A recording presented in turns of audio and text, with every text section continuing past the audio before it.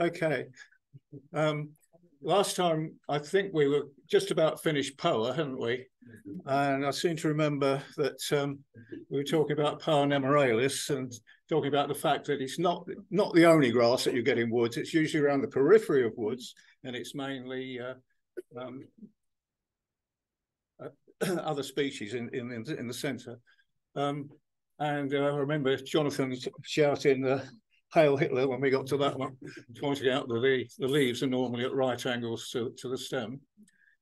One that I didn't show last time was Poa angustifolia, and I think a lot of people are overlooking this. It occurs at the same time as Poa pratensis, early in the spring, and so if you've got a rather large Poa about this high, and it hasn't got a long ligule, it's probably Poa angustifolia. So go down the bottom and see if it looks like Festuca ruba, because it's very common on verges and people are overlooking it. This is the calcicum. Yeah, it loves chalk grassland. Sorry? It loves chalk grassland. Yes, it does, yes. Chalk pits, particularly, chalk pits down at Grays, yeah. And then Poa compressor, not much of it on walls these days, but it's very common on concrete, particularly agricultural concrete, where you've got cracks in the concrete. That's the place to look for it now. And if you have any difficulty with identification, the culm is flat right up to the top. It's flattened all the way up, and it's very sort of stiff, very stiff and crispy. And then the other one people are overlooking is Poa humilis, which tends to persist very late. And we're finding it mainly on a marine alluvium, coastal grasslands that have been in from the sea. It's a codominant plant, and it only grows normally about that high. It looks a bit like Poa annua, but they're very, very chunky, and the glooms are very, very pointed. But once you get your eye for it, you can see it from several feet away and say that's Poa humilis. It also grows along in very dry habitats on the edge of verges. There's a lot of it on Blackheath in North Kent. Just behind the curbstones usually, because it has very fine rhizomes.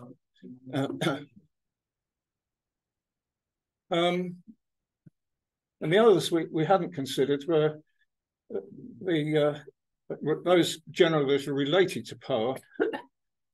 We've got Glyceria, which has cylindrical sheaths, and Puccinelia and Poa have got wrapped sheaths, and Puccinelia lemmas are rounded on the back. So if you've got something you're not sure it's a Poa or a Puccinelia, it's a question whether it's rounded on the back or whether it's keeled.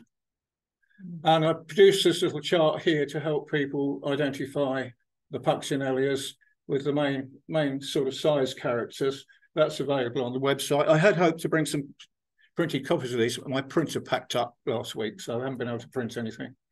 The one that these two people get confused. The spikelets are much larger in Marittima, so measure your spikelets if you want to separate the two. The problem is that Marittima, when it gets old, it gets reflexed. So if it's reflexed, don't assume it's distans. It might well be, and probably is Marittima. Then the other two, of course, are much rarer. Fasciculated, we've got mainly Suffolk, Essex, and rupestris. So you need to measure the blooms and the lemmas for those to be absolutely sure if you're not familiar with them. Fasciculata is very common on the east coast, on bare mud, on tops of sea walls, and on the berms at the back of the sea walls. Rupestris is very like Catapodium. It's very like fern grass. It's a very gelatinous sort of thing. And hordeums, I think we went through the hordeums, did we not? The hordeums I dealt with in Essex Botany 13. So if you've got one of those, it's got all the hordeums in. I think the people have great difficulty in distinguishing the bits. You need to distinguish these three florets, because people tend to record murinum. When they see it, they'll tell that's just murinum. But look very carefully, because it may not be murinum. There is this other form, which has the two outer spikelets fertile and the centre one less developed and either male or sterile. And it's not called murinum because it's all barley. It's because it's mousy. It's got mousy hairs. So look at it under a lens. If it's got long hairs like that, it's murinum, and it's not one of the others. And then we have seculinum, no hairs, murinum, no hairs, and geniculatum, which is beginning to come in now, Mediterranean barley. We've got some records for Essex now. If you want to distinguish seculinum from murinum, have a look at the upper glume. It's a pair of glooms, I'll put them in brown. The upper glume is flattened and quite wide, about 1.5 millimeters wide. In the case of geniculatum, both the glooms, the outer glooms, are thickened, but not quite so much as in murinum. So look out for those, because they are around and they're being overlooked. There's an enlargement of murinum and seculinum. And you can look at them from the other side. The important thing in many cases is to look for the rotilla extension. This is the little stalk that's left where the spikelet above has been suppressed. Because there's another one, glaucum, which is coming in, and that has orange rotilla extensions. They really are bright orange. That's the summary which I put in Essex botany. There we are. That's the rotilla extensions on glaucum. So just pull the triplet off, look on the back for the rotilla extensions, and if they're orange, it's probably glaucum, and it tends to be a bit bluish green anyway. Right, fescues. I've done a general one for sort of general teaching for the common different types of fescues, stenoruses and the fescue gravinos and so on. If you want that for teaching, you can download that one. And that's some of Clive Stacey's drawings, and I've added to them there to separate the two groups where the tillers can either penetrate through a sheath, make a hole through it, which is quite easy to see if you look at the base, or they come up inside a sheath. You can separate the two groups, the ovina group and the rupa group. I think most of you know about that. This is essentially what's happening. That one's going right the way through that sheath for that leaf. This one's coming up the inside of it. Now, vulpures, I've made this table out for people with vulpures. If you look at the shape of the glooms, yes,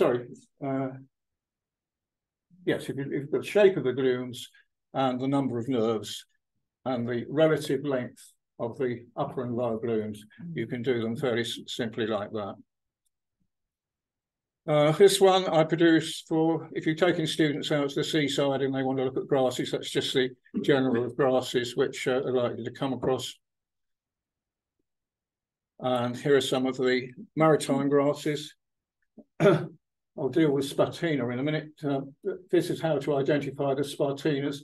These are all still available on the coast. Townsendii is still there, and Alterniflora, there's some stuff that's been planted, and they're still surviving in small colonies if you look for them. I put this one on because Junsia, the sand couch, really beautiful if you look at it under a lens. It's got these lovely spines all along the nerves. It's an easy way of identifying that.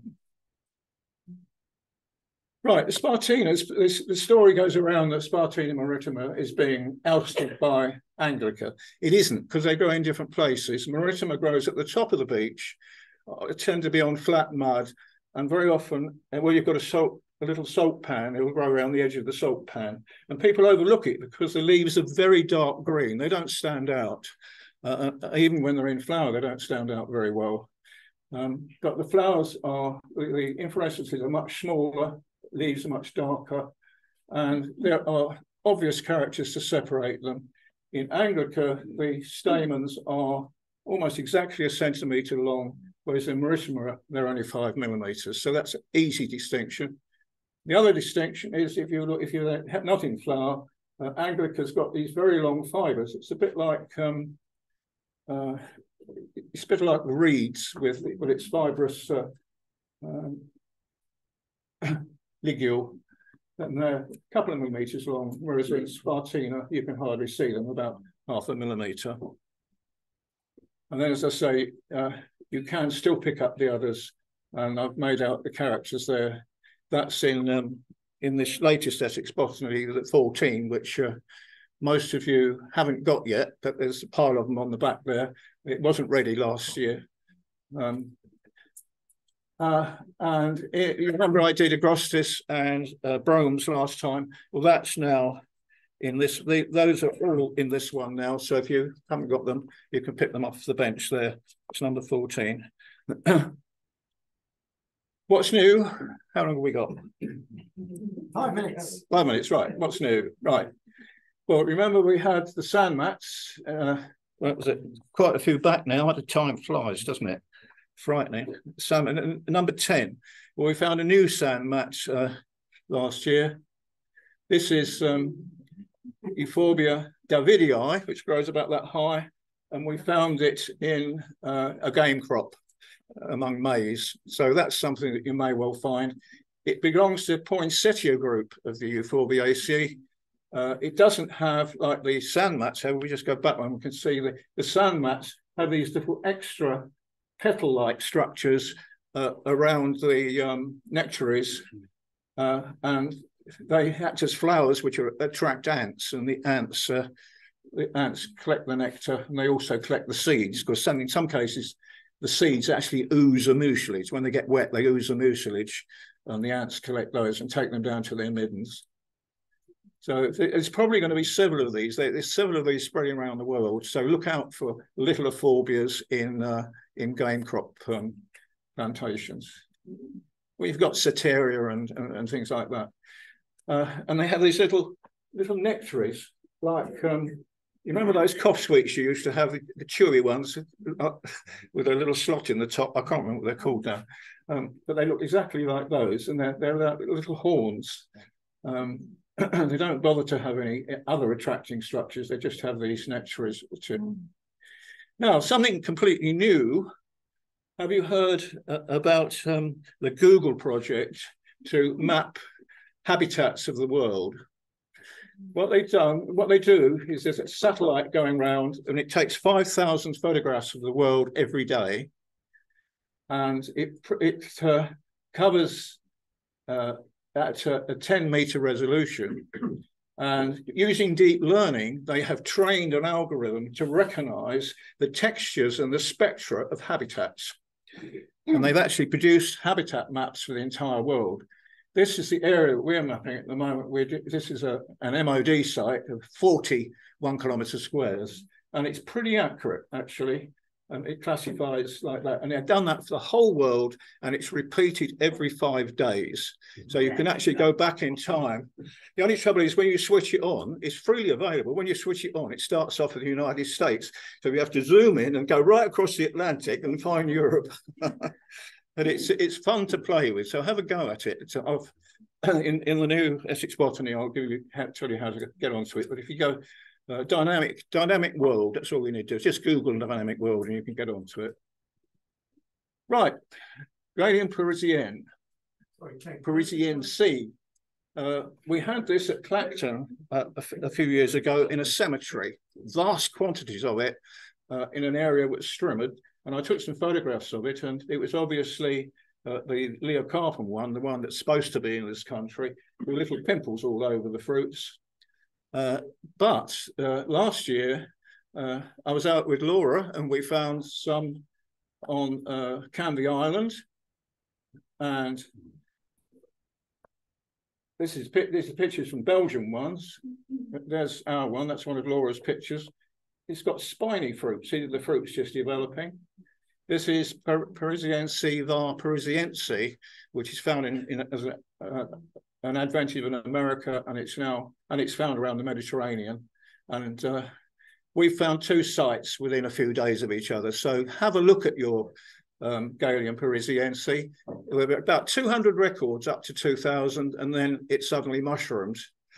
So have a look at them, because you may have got this one. The reason they may have been numbers may be mushrooming is could well be because it's this variety rather than the one we've had before. Yeah, and that looked like Galium murali.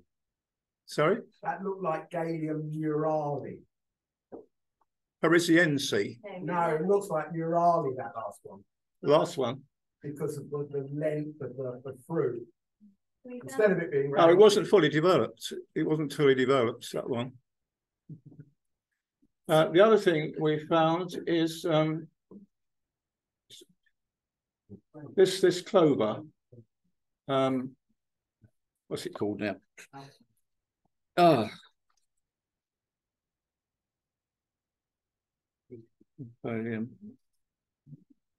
Hold on.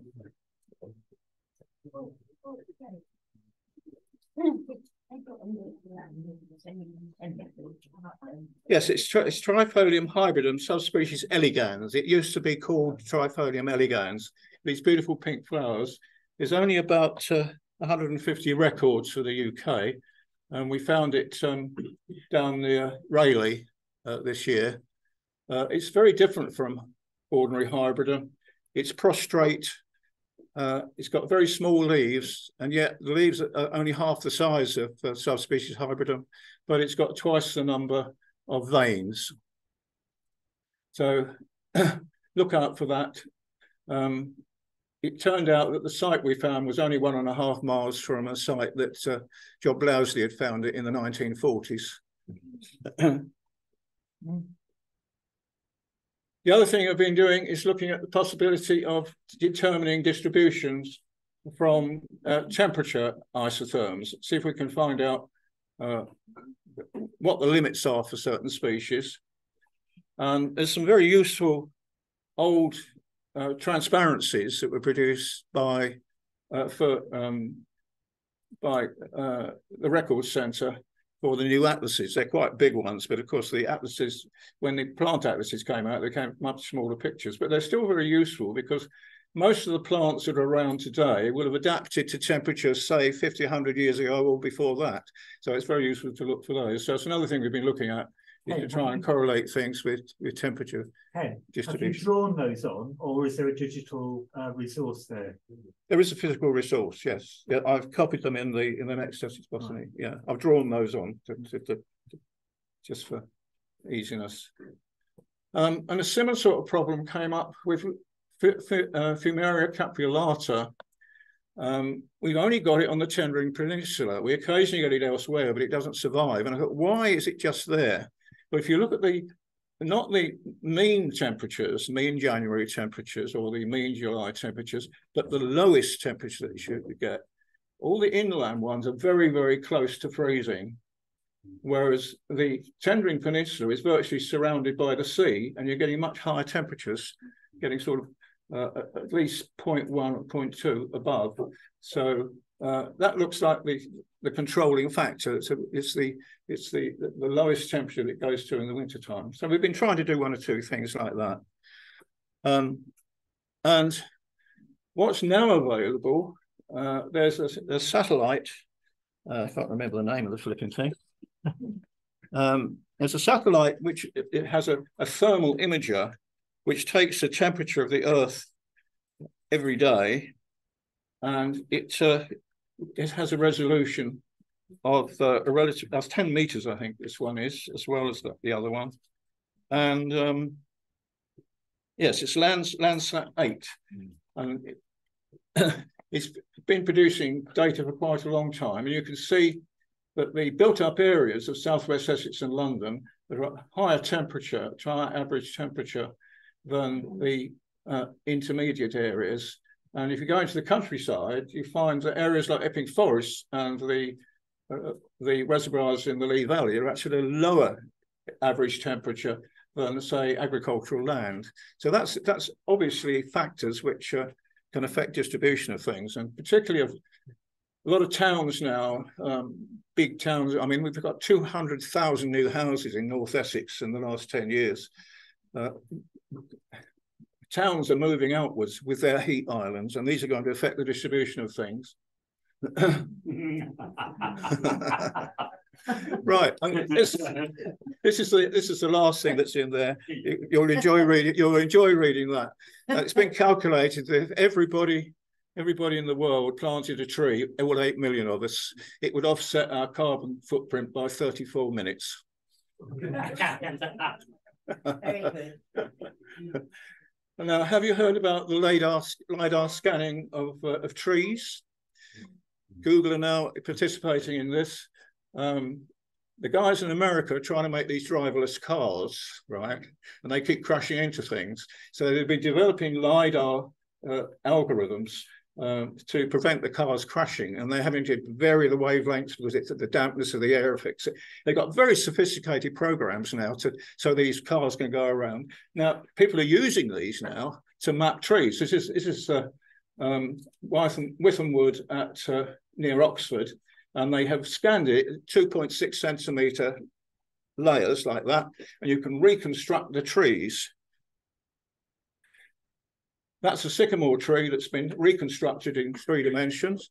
You can have the total length of the branches, including all the twigs, is 10,000 meters.